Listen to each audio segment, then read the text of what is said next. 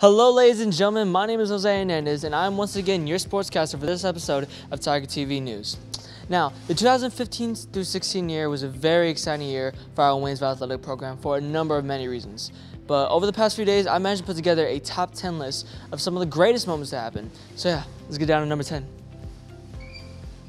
All right, now coming in at number 10 is Sam Roberts signs with Northwest Missouri Central, right?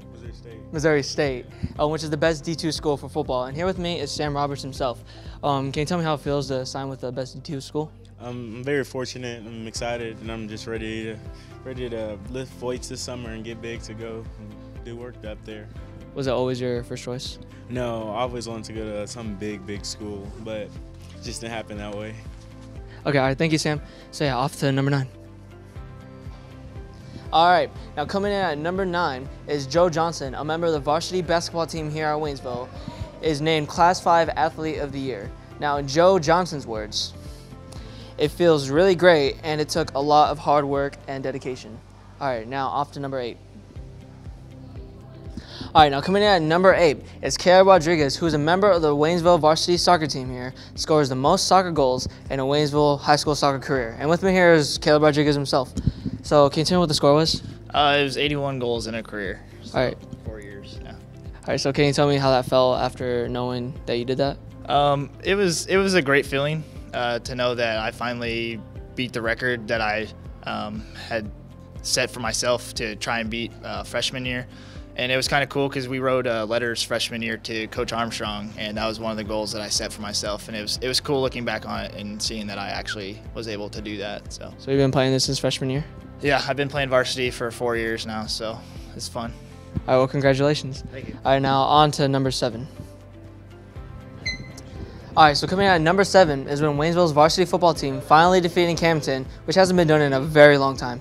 And with me here today is Luke Main, who is a member of the varsity football team. So can you tell me how it felt after you guys finally beat Camden? Well, it felt amazing. We beat them 2 times this year, one time in the playoffs and one time at our home turf. And that was just a great feeling to shut them out, and it's really good. How'd the rest of the team react after you guys finished? Fanatic. We were all partying in the locker room, just having a good time, hooting and hollering. All right, well, thank you, Luke. All right, so now off to number 6. All right, now coming in at number 6 is the Waynesville varsity guys tennis team, placed as 3rd in their conference division. All right, now off to number 5.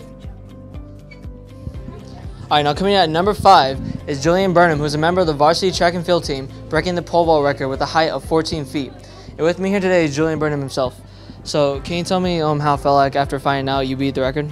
It felt amazing. Like, for the first time in over 15 years, I broke a school record that's held for a very long time. Was that a goal that you set off since you first started track? Oh yeah, me and David push each other real hard, and I've always wanted to tie or break the record, and it's amazing, experience, because it's only my 2nd year pole vaulting. All right, cool. Well, congratulations and thank you. Thank you. All right, now off to number 6.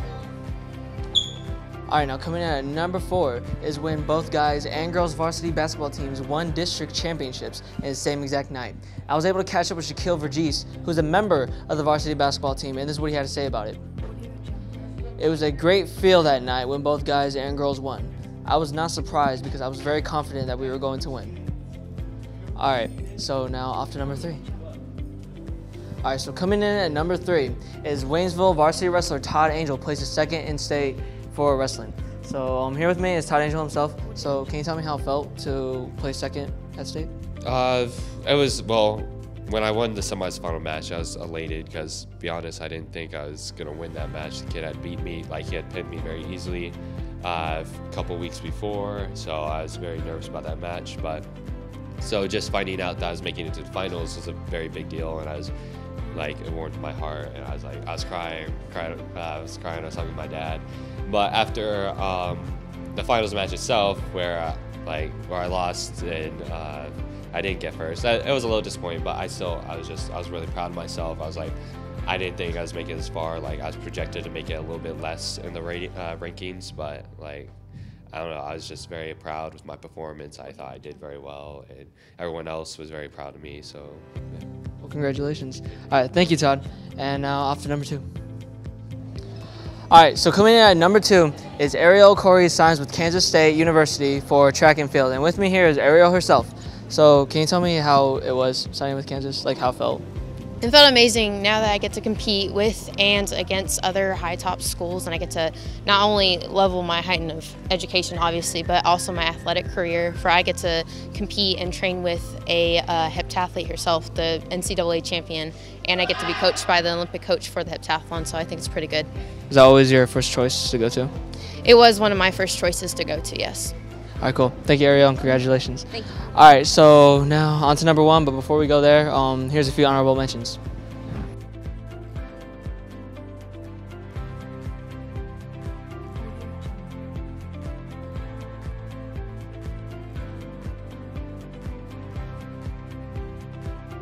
All right, now coming in at number 1 is Callie Billner for girls basketball, breaks the 2,000th point record, and is also named Class 5 Female Player of the Year.